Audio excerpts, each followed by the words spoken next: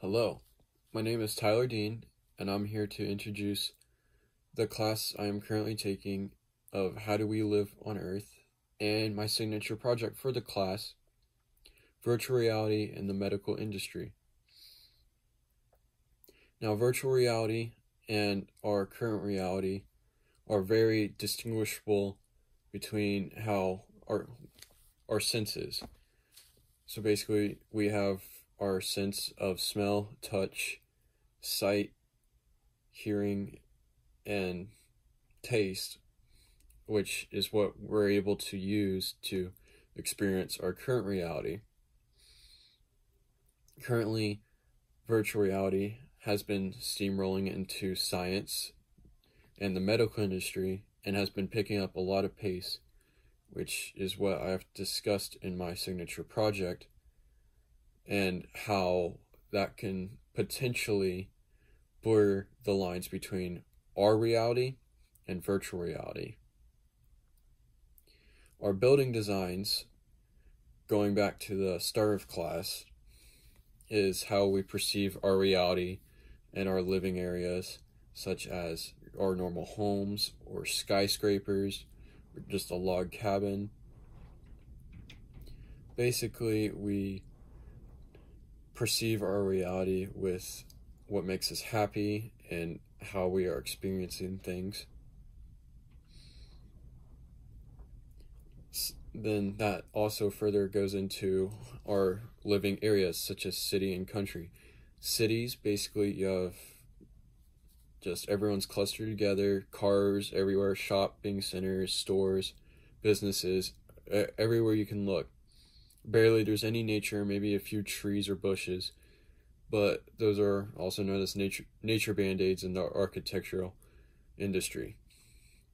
Versus the country, they are wide open and they're just experiencing nature every day from their homes. As soon as they step outside, they're in the middle of nature. Those are the difference between two current realities in our human state. Then, video games have been snowballing into popularity very lately, such as esports, but also another form of virtual gaming, also known as virtual reality. There has been games that explore different realities with just sight, hearing, and sometimes touch, but those are very distinguishable between our reality and the virtual reality, such as they are not very well defined. The graphics are not superhumanly realistic. They don't match the same view or in-depth definition that we can see with our human eye compared to the virtual reality itself. But of course, science and the medical industry always takes it a step further. Science and the medical industry have developed virtual reality systems that basically take a live video that matches our in-depth perception into a 3D world.